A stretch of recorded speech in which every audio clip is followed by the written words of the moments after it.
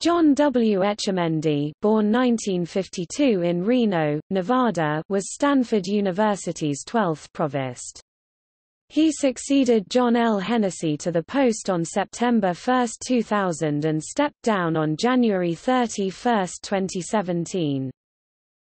John Etchemendy received his bachelor's and master's degrees at the University of Nevada, Reno before earning his Ph.D. in philosophy at Stanford in 1982. He has been a faculty member in Stanford's Department of Philosophy since 1983, prior to which he was a faculty member in the philosophy department at Princeton University.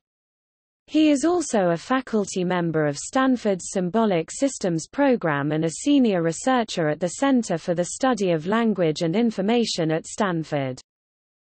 Etchemendy's research interests include logic, semantics and the philosophy of language. He has challenged orthodox views on the central notions of truth, logical consequence and logical truth. His most well-known book, The Concept of Logical Consequence 1990-1999, criticizes Alfred Tarski's widely accepted analysis of logical consequence.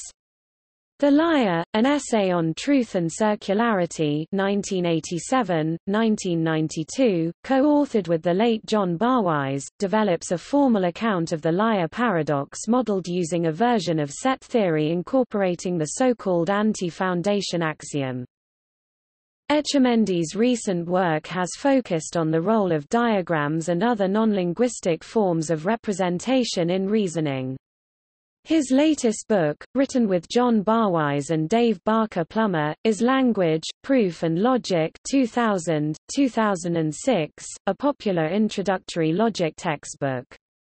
He has also developed numerous pieces of instructional software, including Turing's World, Tarski's World, Fitch, and Hyperproof, software that allows computers to support the reasoning process. At Stanford, Etchemendy served as director of the Center for the Study of Language and Information from 1990 to 1993, senior associate dean in the School of Humanities and Sciences from 1993 to 1997, and chair of the Department of Philosophy from 1998 to 2000.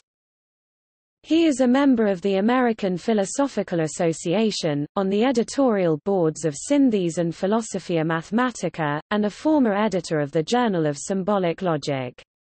His wife is the writer Nancy Etchemendy and they have one son Max Etchemendy.